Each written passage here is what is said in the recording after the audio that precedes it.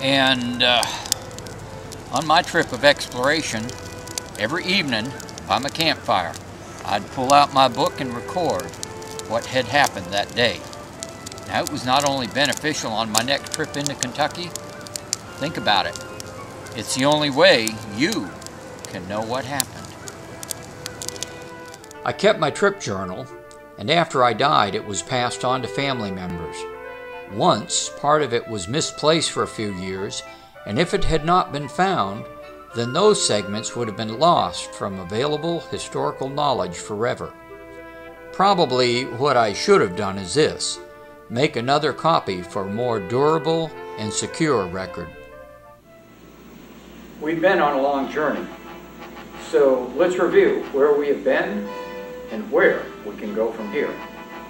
Our educational journey has been about Mars 2030, and we have looked at questions concerning the infrastructure, exploration, and societal structure. And hopefully we found some answers. But of course there are still some unknowns. And after we reach Mars, will we find what we anticipated? And of course we'll always have to face those challenges of the unexpected. Also remember that communication is complex and has verbal, vocal, and visual aspects to it. You will need to have good communication wherever you go, whatever you do. And remember that multitasking is an essential skill to develop, whether you're here on Earth or on Mars. And it's important to have a balance in life. So include time for wholesome leisure activities to refresh your body, mind, and spirit. To conclude, I trust that you've made the connection between my journey of exploration, coal camps, and future space colonies, just like people came after me to settle Kentucky. So some of you may be inspired to follow the Mars rovers, Sojourner, Spirit, and Opportunity. And even if that is not your goal, realize that the things that you have learned here will help you achieve whatever your particular dream is. Remember back to the very beginning of this program when we watched how eons ago, early in the history of our universe, an asteroid was formed from an explosion.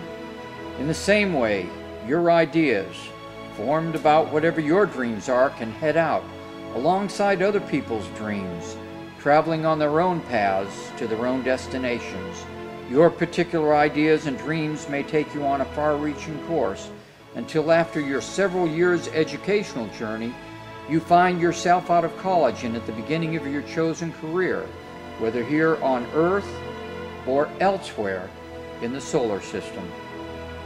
Be aware that on your trip there will be obstacles to overcome and things to avoid. Don't give up.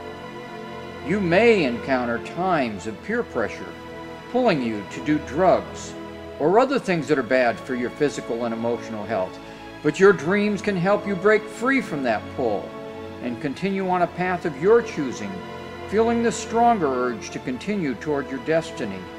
Continue like that long time ago asteroid that headed toward the landmass now known as North America, and the specific target that is now known as Middlesboro, Kentucky. So hit your dreams to a star and let it guide you until your education, your responsibility, your perseverance, your desire to do honestly well in life all propel you to your goals.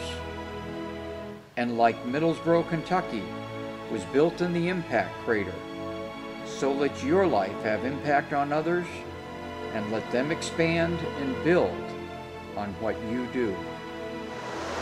Well, I've enjoyed our visit. Now it's time for me to say farewell. Bon voyage. See you later.